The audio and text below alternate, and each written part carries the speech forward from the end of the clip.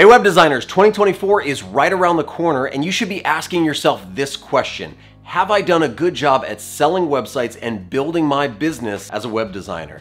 Whether you've done that or not, you might want to stay tuned for this video because today I'm going to share two very different but equally awesome methods of selling websites, building your business, and bringing in some income as a professional web designer. So stay tuned because we're going to talk about the pros and cons and the methods and steps for each one of these approaches to selling websites. We all know that being a web designer is about more than just designing the websites. You have to be able to acquire the clients and sell the websites so that you can continue to make a living. So we're going to outline these two different approaches. These are two different business strategies for you as a freelance web designer, starting with approach number one. Approach number one is what we would call high-end custom work or a high ticket offering. Here's the steps that go into a high ticket offering. Number one, you're probably going to do some market research. That means you want to understand your target market, their needs, and the level of customization that they actually are seeking. So you're going to figure out who is my client, what do they want, you're going to figure all of that out. And as soon as you have a good idea of what type of client you're looking for to offer these high-end websites. And when I say high-end website, it could be 10,000, it could be 15,000, it could be 20,000, it could be 50,000, but these are definitely high-end clients that have a higher end budget and are looking for really custom hands-on solutions. Once you have identified that type of client that you can do work for, next is to move into client acquisition. Step two, client acquisition, is really you networking, using social media, and attending industry events to find these potential clients. And as you do that, you need to make sure that you have the correct messaging about your offering. How do you actually position yourself? How do you bring value to these clients? Why should they spend 20, 30, 40, 50 grand on you? That is going to be the hard part, you identifying that messaging. Pro tip, if you are going to sell expensive websites, you need to look expensive. You need to sound expensive. Your portfolio needs to seem expensive. So everything about that experience has to match the expectations of the client. Once you've done that, you move into step number three. Step number three is to actually have a hands-on consultation to provide them with a real portfolio. You're going to meet with the clients to understand their needs, and then you want to present a custom tailored proposal. Now this is very, very big and different from our second approach that we'll talk about. This is a quality approach that you are doing here. And so everything needs to be white glove. It needs to be custom. It needs to be directed specifically at them. And to do so, you're gonna have to learn how to ask a lot of really good questions. You're gonna have to be a diagnostic technician. You're gonna have to ask deeper questions because these types of high-end clients don't care how the website looks. What they really care about is that it makes them money, increases revenue, increases leads or traffic. That's what this type of client cares about. Once you have delivered this custom tailored proposal, it's time to move on to the design and development phase. This is the portion that you love. Step four is all about you creating a unique and customized website from scratch or using some sort of advanced framework. But again, everything here is customized. They should not be able to go anywhere else and find anything like what you're doing for them. It's all custom done. It's all inventing the wheel specifically for this client because they need that type of wheel. And so this is a longer process. You're talking about longer lead times, higher budgets, and longer project times. And again, if you're thinking about doing this type of high ticket offering or high-end work, you should be charging in that 10, 15, 20, 25 range. And you should be asking yourself, how many of these do I need to hit my financial goals this year? If you're selling websites for 25 grand and your goal is to hit 6 figures this year, then you only need to do 4 of these projects or have 4 of these clients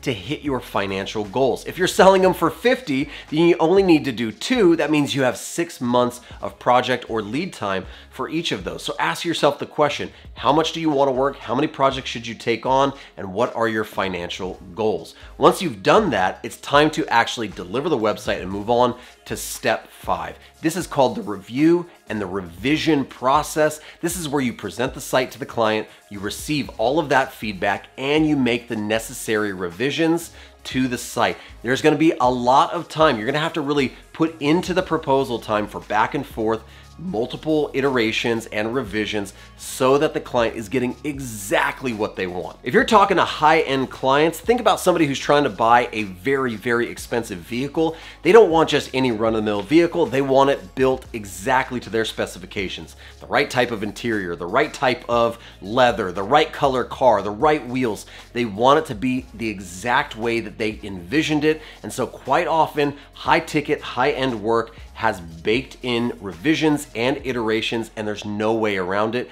You should expect it because they expect it. That's part of that high-end process and that white glove hands-on feel of custom high-end work. The sixth step is to launch the website and hand this website over to your client. Once it's approved, you launch the site, you transfer all the necessary files, and you hand off all control to the client. You put the keys in the hands of the client. They drive that website off the lot. They own it. They maintain it. It's a one-time payment. We are all done. And if you want to, you can continue to do some sort of follow-on support. But when it comes to high-end clients, they don't want to lease it, they don't want to rent it, they don't want to have some sort of subscription going on with you. They want to own that website outright, and you're gonna have to sell it to them as such. So make sure that you price your website services and the product accordingly, so again, you can hit your business and financial goals for the year. Lastly, every high-end website client I've ever worked with requires some sort of post-launch support. That means you're gonna provide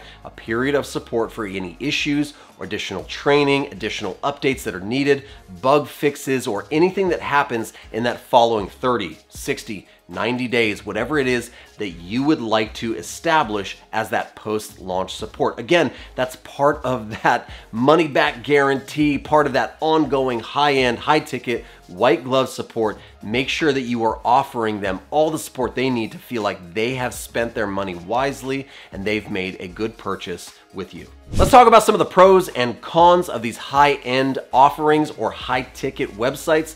Number one, you're gonna have higher profit margins. Custom work typically commands higher prices. This means that you are charging $20,000, $30,000, $40,000 for the website, and you're doing that in 1, 2, maybe 3 months worth of time.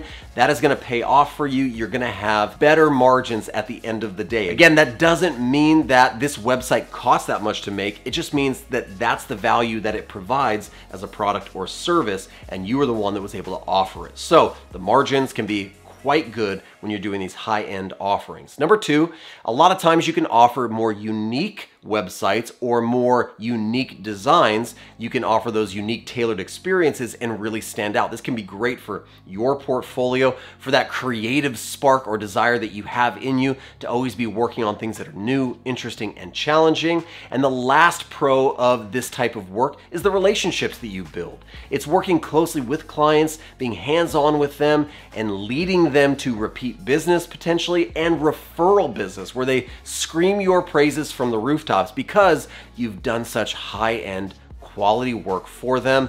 That's a good thing. Build those relationships. It's gonna build your business and your portfolio. Now let's talk about some of the cons, some of the downsides to this high-end custom work. And the first one being that it's very, very time consuming.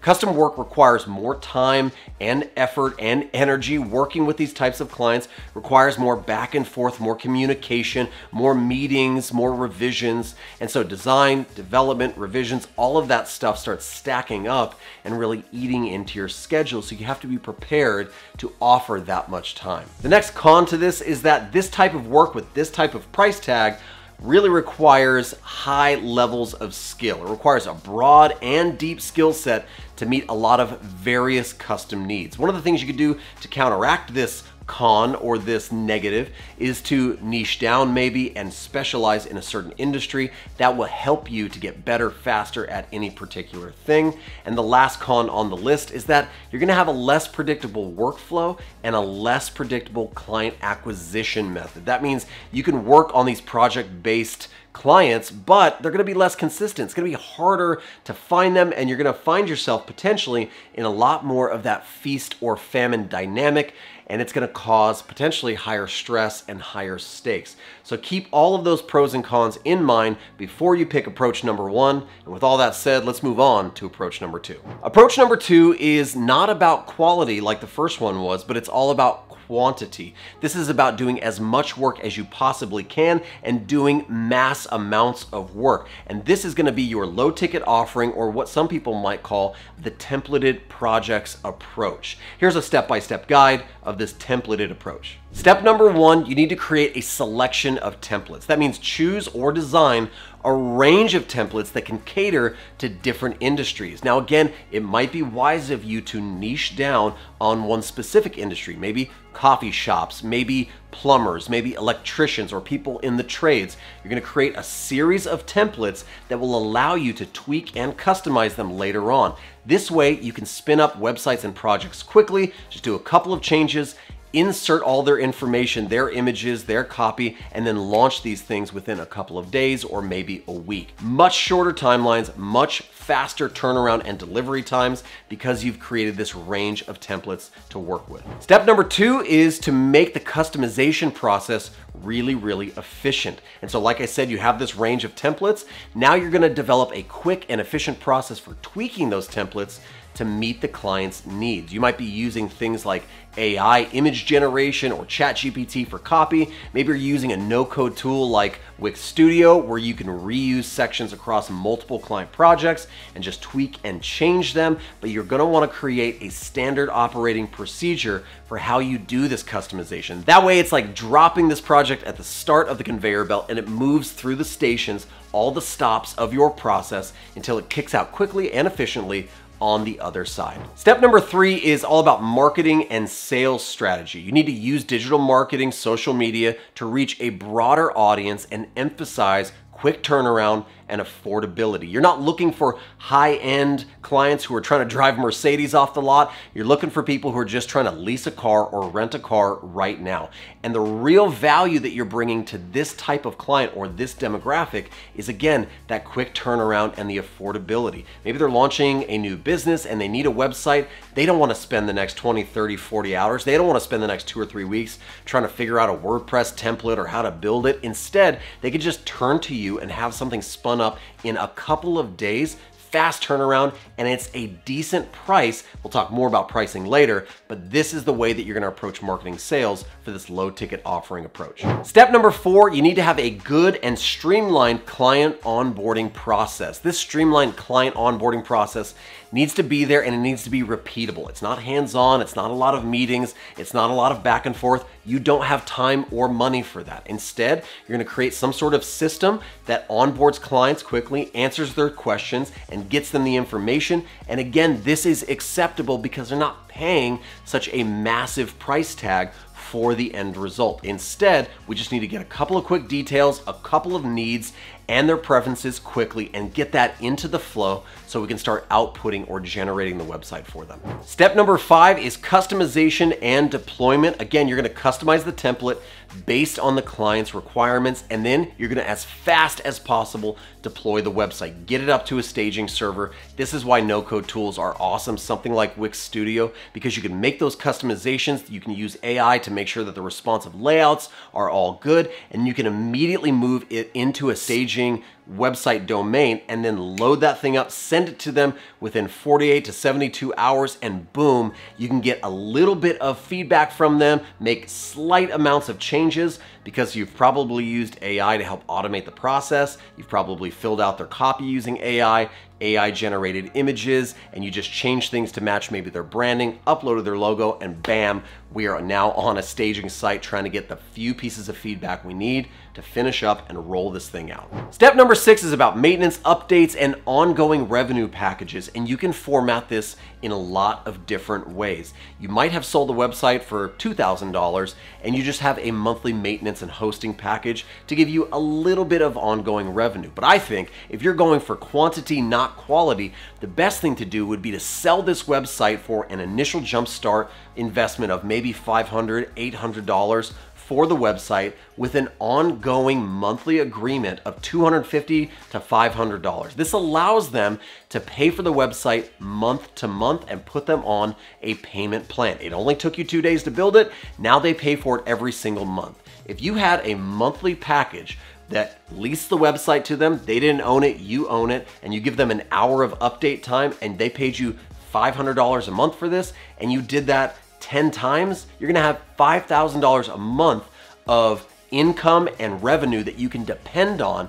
every single month. Again, structure this and package this any way you like. It might be less money up front for a higher ongoing price, or it might be a little bit more money up front for a cheaper ongoing price. But either way, the idea is to get them into a retainer, a subscription, a maintenance plan, or ongoing revenue. That's gonna help you in your business as you start to stack up this recurring revenue. Step number 7 is to scale the business. You wanna systematize the process and start handling multiple clients, and maybe, just maybe, even offloading the work that you do, even though it's not a whole lot of work, to somebody else and pay them to do it. Multiply yourself. Imagine if you could do 5 of these a month and you started to offload to multiple other people. Again, now you can do 10 of them a month, 15 of these a month, 20 of these a month, and you can start to really scale the business quickly. And it's especially helpful if you can find a certain type of client within a niche or an industry. Maybe it's the service industry. We're talking about pool cleaners, electricians,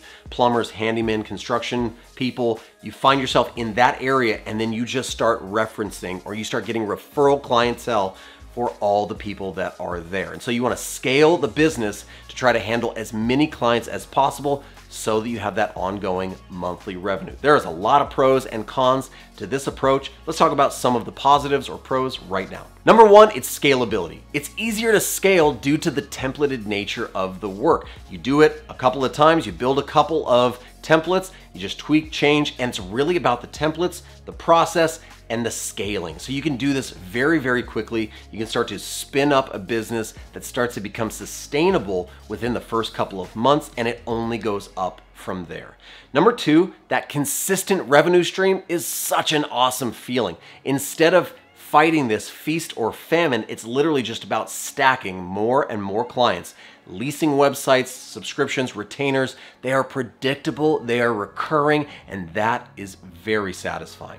And lastly, this is a faster turnaround. It's quicker to produce, meaning you can serve more clients and you can do a lot of these. So instead of spending 2 or 3 months on one client project, you only spend 2 to 5 days working with one client, and then you just collect the income and revenue each month after that. It's a fantastic model for people who like to move quickly and do lots of projects. The cons or the negatives to this is that you have lower profit margin. Typically templated sites, they command a lower price, and you do have to be ethical. You have to be honest about what you're doing. Don't lie to them and tell them it's going to take you hours and hours and hours. Say, I have a workflow and process that brings you a lot of value, but it is going to bring you lower profit margins. This is why it is the quantity approach. So keep that in mind. It's not going to be massive income for every client, but you start to stack up the 5, 10, 15, or 20 clients, and you have some really good recurring revenue. Con number 2 is the competition.